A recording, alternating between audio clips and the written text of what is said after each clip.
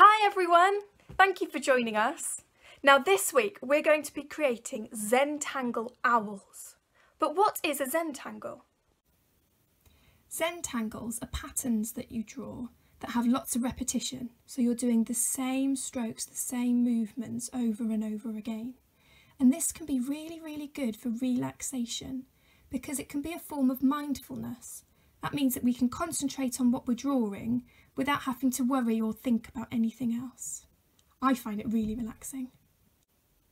For this picture you will need paper and a pencil, some felt tip pens and some colouring pencils. Don't worry if you only have felt tip pens or if you only have colouring pencils, you can do it with just one of those. We're going to start off by drawing our owl, and I have a little trick to teach you that makes drawing owls really easy. So you start off just above the middle of your paper, and we're going to start with the beak. So all we need to do for this is a nice tall V. If you've got a really narrow V, that'll be a pointy beak. A wide V will be a fatter beak. And then out of here we're going to do a circle that comes this way. So we're going to take the top of our V, bring it round into a circle, and then we're going to do the same on the other side. Bring it round into a circle. Now you want to do this quite big because we're really going to fill up our page with our owl. This is going to be the owl's head, so we want it to take up a good section near the top. Then what I'm going to do is pop the top of my owl's head on, and I'm going to give him some little feathery ears because some owls have little feathers that stick up looking like ears.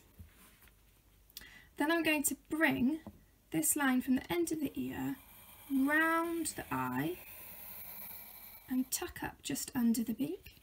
Same on this side, round the eye and tuck up just under the beak. And it doesn't matter if yours isn't perfectly symmetrical. Mine isn't either. You can see this eye is a bit smaller than this one, but that's okay. Right, now we're going to come down and we're going to add on our body. So just underneath the eye, I'm going to bring my body out and curve it round. Same on this side, body out, curve it round. Now I'm leaving a little gap at the bottom so that I can put my feet in. So I'm going to do 3 bumps like this. This is the top of the feet. And then I'm going to bring that down into 3 points. And those are the claws of the feet.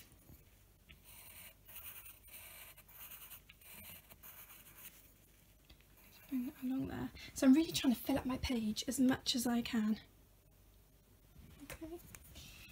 Then we're going to add in the wings. So from the top here, I'm going to swoop down some wings. And in the middle of my eyes, I'm going to have a circle here. So we're keeping our owl quite nice and simple, so that we can add lots and lots of patterns into it later. Now we're going to choose the colours that we want to use for our Zentangle patterns. Now you only need 3 colours for this, so you could just choose 3 of your favourite colours or 3 colours that you think look really nice together. If you don't have felt tip pens, then you can use colouring pencils for this, so don't worry. Once you have your 3 pen colours, we're going to choose 3 colouring pencils that we think look really nice with it.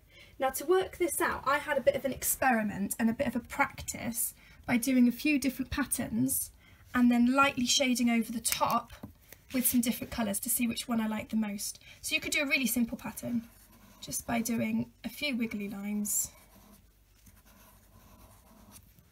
and then testing that out to see. If you go over the top, shading with a colour, do you like the way they look together? So I'm doing a peachy pink over the top of orange, and I decided that I really like that combination. I have a few tips to help you choose your colours. If you choose a colouring pencil that's not too dark, so that it will create a really pale background, that will work really well. You can also look at choosing a colouring pencil that picks out something in the colour of your pen. So in the colour of my pen, purple, you have reds and you have blues that make purple. So a pink has got some red in it, so that will go nicely. An orange, now I think this shade of brown is quite an orangey looking brown, so that'll go quite well together. And then in a green you have blue and you have yellow, so I've gone for pale blue to go with that one.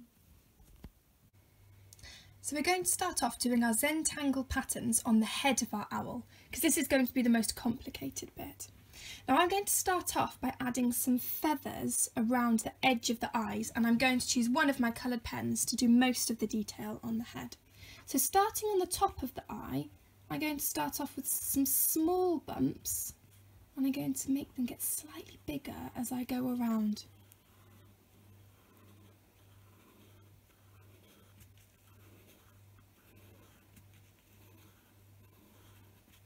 And then I'm going to do the same on the other side.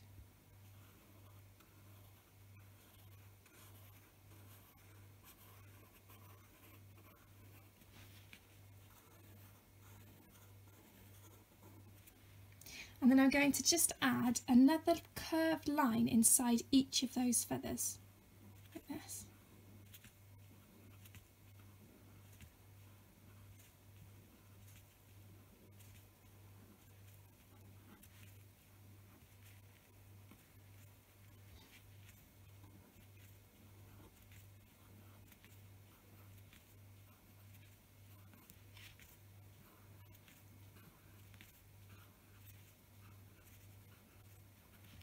Okay, now the next thing I'm going to do is add a little bit of detail to the eyes. So I'm going to put a black pupil in the centre of the eyes, and around that I'm going to put a purple ring, and then I'm going to do another one around that.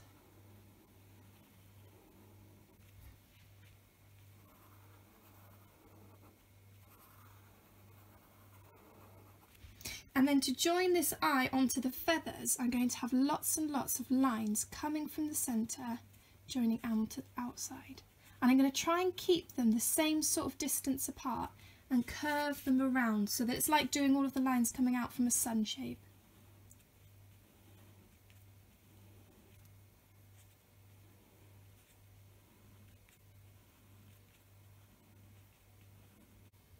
Now that I've finished that, I'm going to go over this pencil line with my purple to make it a little bit more bold.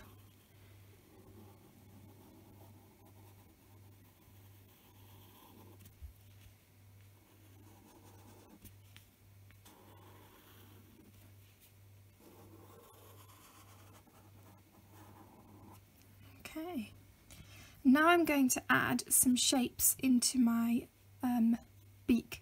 So I'm going to put a point on the top of it, and I'm going to do lots of little V shapes that just tuck inside.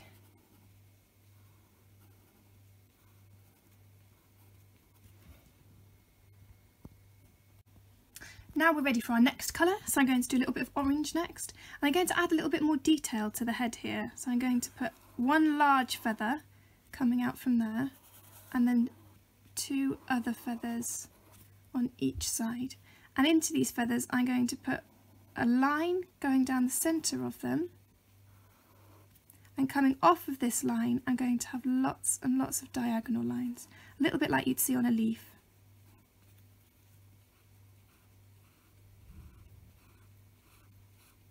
So your lines leave the centre and they curve upwards, so I'm going to do the same to this one.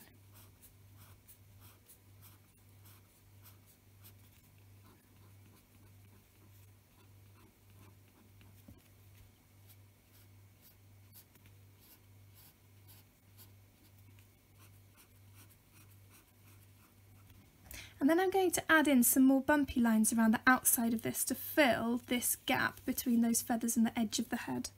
So I'm going to go from the centre of one of these, and I'm going to try and touch the end of my bump in the centre of the next one. This is a skill that we're going to be doing in lots of our Zentangles, so from the centre to the centre. So do you see in the middle of this bump here? That's where I'm going to try and get each of my bumps to hit, and it might mean that some of them end up being really long like this to stretch around.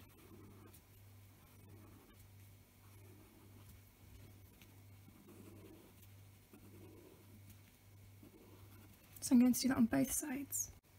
Now to fill in the last bits of my head, I'm just going to do curved lines over this part here. Now when each of these lines gets to meet something else, I'm going to stop. So when my line comes up and joins onto this feather, I'm going to stop, take my pen off, and then join on from the same height on the other side. So stop, carry on the other side. Same with these feathers. And that makes it look like the lines go behind them. Okay, and then I'm going to have some lines coming up, following this curve here on my ears.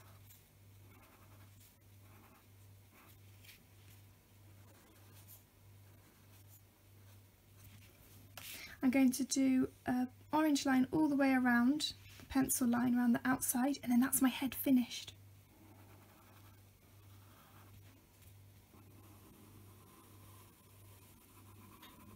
Now if you want to add more details, if you notice other little spaces that you want to fill up with patterns, then absolutely go ahead. Yours can be as different to mine as you want it to be.